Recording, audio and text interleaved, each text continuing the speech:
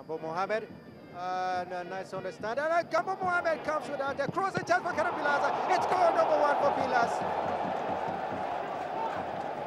Was just talking about Ezekiel was in the team, and one of the Ezekiel Mba, is the one that was at the end of that cross from Gambo Mohamed. It was Gambo who dropped the ball for Obermata. Obermata returned, and Gambo's pull-out was ably made by a howitzer of a left-foot shot there by Ezekiel Mba, making it 1 goal for Kano Pillars and none for Sunshine Wheat, as they were beaten for the first time this season.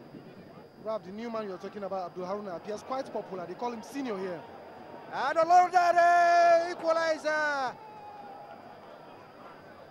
Olorudare has broken the hearts of the Kano Pillars fans. Dele Olorudare there, riding the tackles of what the Ayimba, did I say Ayimba? Riding all tackles that came his way, and one-on-one with Theophilus Afelokai. He chipped the ball over Theophilus for the equalizer in the 71st minute of this game. He shows the strength and intelligence of Dele Olorudare. He might not have had it good when he went to Turkey. Solomon Kwambe, Nigerian international, with the corner kick, floated in, missing all hands, and a chance for Sunshine to go ahead. The goalkeeper, Afelokai, and it's in the net.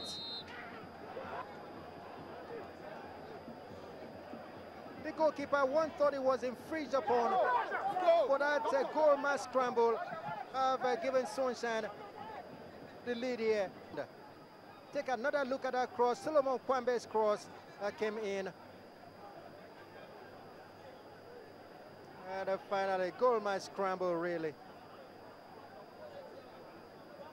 And Kingsley Duo, the former Shooting Stars man, finally, at the end of it, they have played according to their plan. Kano Pillars, they need to send the ball into the box. And this must be the last ditch attacking football for Kano Pillars, and it scores. Can he hit it to the net? It is equalizer! Gambo Mohamed has equalized for Kano Pillars. 96 minutes, the last minute of additional time, and Kano Pillars has equalized. Gambo Mohamed is it. Considering how bright Ikechukwezinwa has been, he just had no answer to this shot by Gambo Mohamed.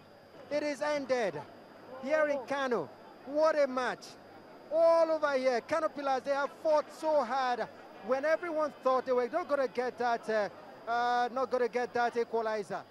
It came at the last ditch, last attacking foray. All right, so that's some highlights for you from Sunshine Stars' visit to Kano Pillars. We'll talk more about that later on. And of course, we'll also talk about the Globe Premier League. We'll come back to talk about the Globe Premier League in the next couple of minutes. But I'm told that we need to quickly cross over to Washington.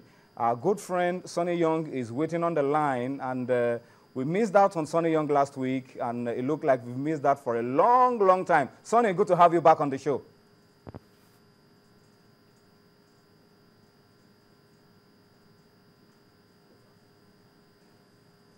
Sonny, can you get us, Sonny? Can you get us? To all our Sports Tonight viewers. Good to see you, Sonny. Good to see you. I mean, you've got to give us 2-in-1 tonight.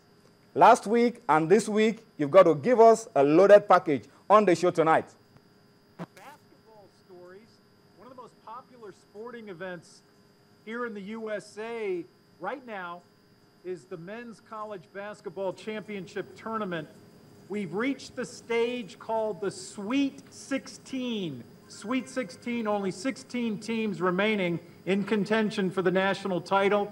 There will be 4 games later Thursday night and 4 more games on Friday night. Toyin, let me run down the games for our viewers quickly. On Thursday night, Dayton from Ohio will play Stanford from California.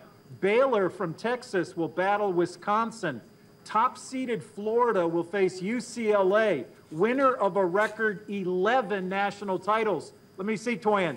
There's 10, and 1 more makes 11 for UCLA. And in case our viewers might know one of the VOA personalities, Shaka Sali, host of our Straight Talk Africa program. Shaka is a proud graduate of UCLA. Yay! Yay! Another top seed, Arizona, is matched against San Diego State from California. And on Friday night, let me run down the games quickly, Toyin. Friday night, 4 more games. Top-seeded Virginia will go against Michigan State. Iowa State will play Connecticut in an all-Kentucky matchup. Defending national champion Louisville will take on the University of Kentucky, and Michigan is matched against Tennessee. They call it March Madness, Toyin. March Madness. Fever. The fever is burning for U.S. men's college basketball. Amazing, Sonny. Amazing, Sonny. Now let's cross to the NBA. Start with your team, Washington Wizards, and then talk about Miami. How well are they doing, Sonny? And I'm not too sure they're doing too well. Toyin, you love to rub it in, don't you? You know my Wizards have not been playing well lately. They had a terrible West Coast road trip, Toyin. They got back from the West Coast. They played 4 games. They won only 1. They came back to Washington. They played the Phoenix Suns, and the Sun rose, Toyin. The Suns beat the Wizards very easily. They got another tough game coming up, Toyin, on Friday night right here in Washington.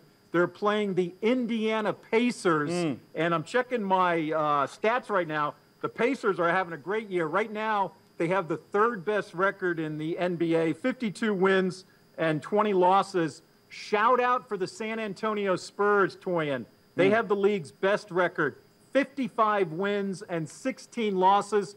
The Spurs have won 15 games in a row. They are red hot. Well, Sonny, we have to let you go now, but we'll keep our eyes on the games this weekend. And, of course, I'll be watching out for you and Washington Wizards. And go Sunshine Stars. Sunshine Stars, Toyin. I like that name. Sunshine Stars. Okay, all right. Sonny, thank you so much for speaking to us on Sports Tonight. Thank you for having me, Toyin.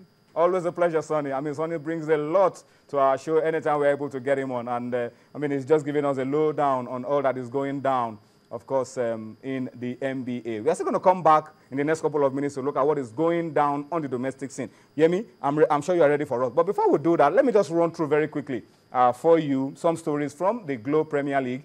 And just talk about tomorrow. Remember that the league management company have started a new innovation. It's a new deal in the Globe Premier League this season, and that is to play games on Friday. They've called these games Friday Special. Initially, we called them Friday night games, but they're gonna be played in the afternoon. So we dropped that night and we call it Friday Special. Let's bring you the fixture of the game that will be played tomorrow in the Globe Premier League, the Friday game, Friday Special game, and that will be coming to you from Gombe. I hope you can see it on your screen. It's going to be Gombe United against Atlant of Owerri.